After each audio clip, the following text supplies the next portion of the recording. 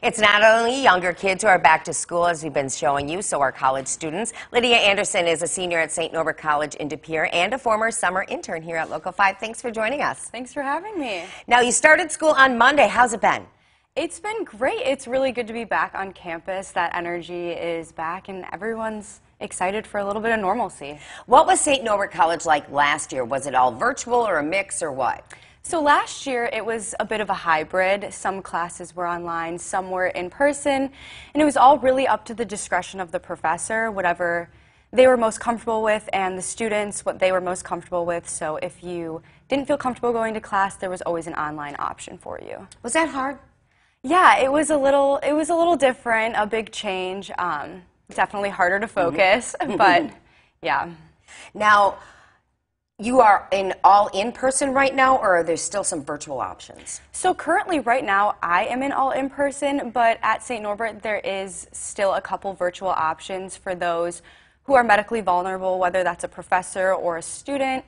And if a student gets sent into quarantine or isolation, there is the online option for them as well. Do you think that's better being in person for learning-wise and socially?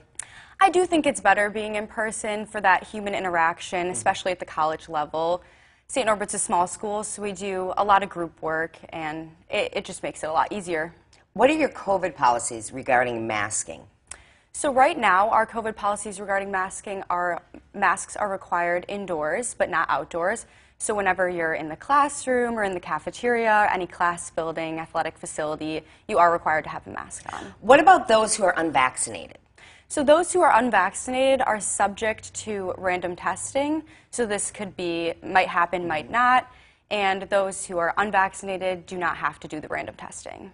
And they have to be tested before school too, right? Yes, you have to show a negative test to go back to school. As a student, do you feel safe there with these COVID policies? I do. I think St. Norbert's done a really good job making us all feel safe and comfortable and really helping students with whatever their needs are.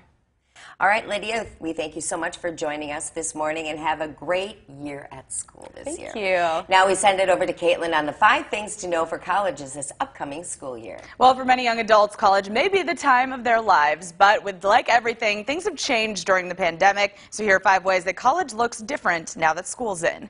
You're excited to be back on campus now that the fall semester is underway, but what does living on campus look like? At UWGB, residents who are not fully vaccinated against COVID-19 will be asked to wear a face covering when in common housing areas like lounges and hallways. Guests are allowed once again, but expected to wear masks during their entire visit. Libraries and study areas are once again open for students. Study spaces and computer workstations are available, but will be limited to encourage social distancing. And easy access to the vaccine. Campuses across the state are urging all students and staff to get vaccinated. UW-Madison offers free vaccines to all eligible staff and students that can be scheduled on campus.